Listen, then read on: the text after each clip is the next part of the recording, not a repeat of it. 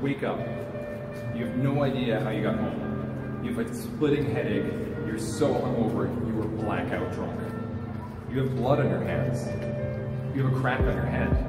What happened last night? You check the news. There's a girl missing. You recognize her.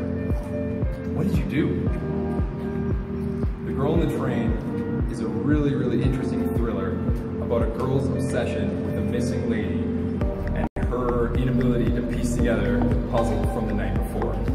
This book, whether you loved it or you hated it, is really interesting because it really makes you feel. It grabs you and holds you and really gets you involved with the characters. And I think that's the cornerstone of any good book.